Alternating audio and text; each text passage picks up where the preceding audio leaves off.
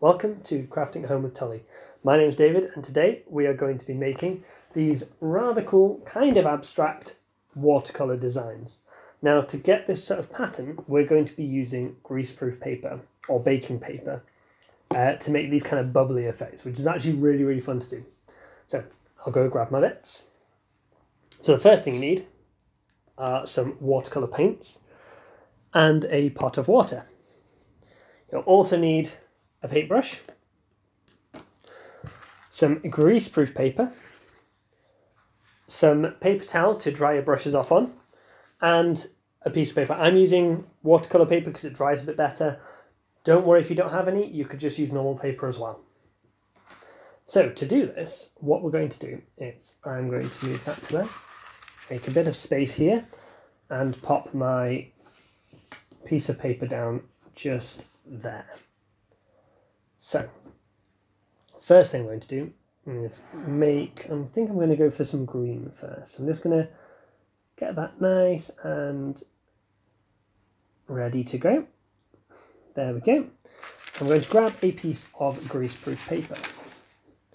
Now, with this method, it's a bit difficult to do proper designs, so you could do wavy designs, and maybe just keep doing the wavy bits for now.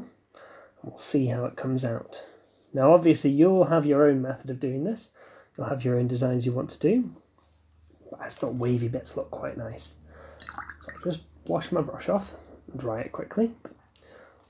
And then I'm going to pop it this corner here, I think. And just carefully wipe it down. And there we go. So that's the start of it. Now you'll see I've still got a bit of paint on there, so I'm just going to quickly dry it off. There we go. And do another colour. Now, greaseproof paper works for maybe 2 or 3 colours, and then you need to get a new piece because it starts to take off the waxy layer that makes this work. So I'm going to go for a nice blue colour this time, and I think I'm going to do a spirally shape. I noticed the whole spiral doesn't come out the first time, so you just need to keep trying a bit.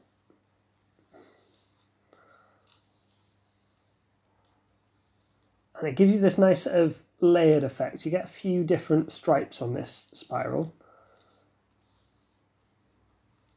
with some bubbles a bit smaller than others. It's really quite nice. And this one is going to go just here. As you can see, I'm just pressing that down to make sure I get that on the page. Pull it up and you get another really interesting pattern.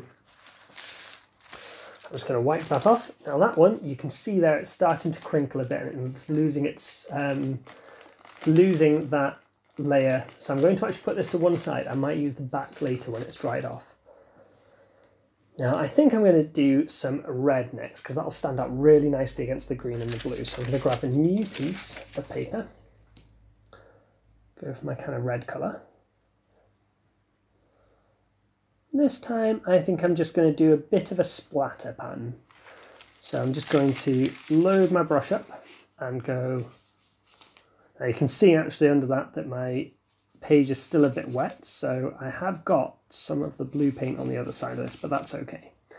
So you see I get the splatter pattern, but it's all tiny little bubbles of red.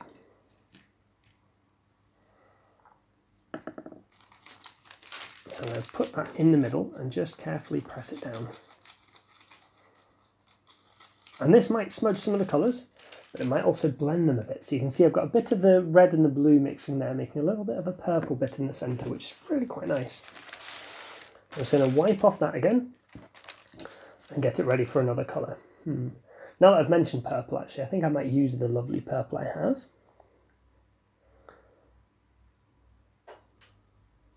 I think this time I'm going to do some more kind of wavy lines. I'm going to put it just down here, I think. So I'm going to do, so you can see there, because the waxy layer is coming off on the middle, I'm losing a lot of the paint colour. So I just need to go over it again. And I'll do it this way.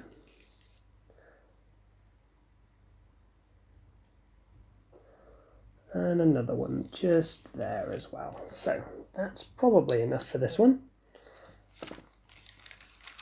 I'm going to pop it just there and gently press it down, peel it off. You can see I've got some purple wavy patterns.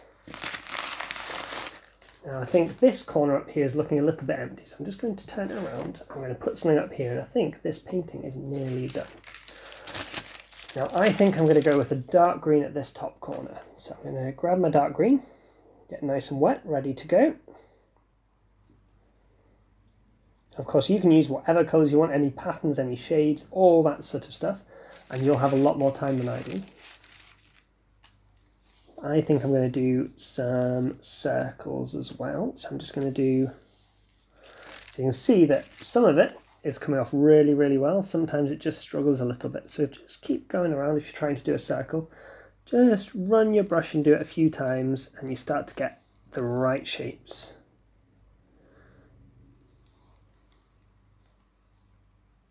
Now what's cool about this method, if you used it, you could use it with like a brownie colour, and it could look almost like someone's put a cup of coffee down on it and things like that. It's actually quite a fun, effective way of making interesting patterns.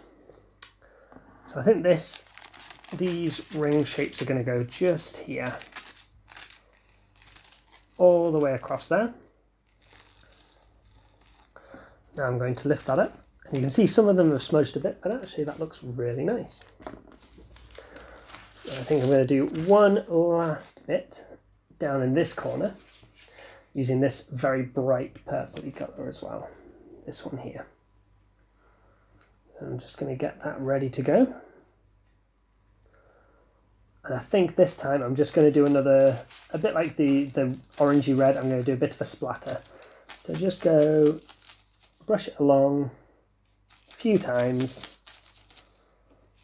There we go. Just clean my brush off.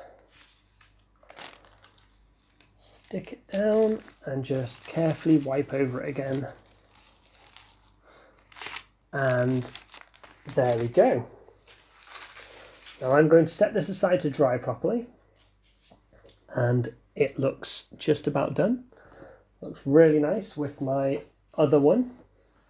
So you should have plenty of time to have a bit of a go at this, and this method just looks very interesting, a bit abstract as well, which is quite nice. So I hope you've enjoyed this one, and I really hope you tune in again soon. Thanks for watching.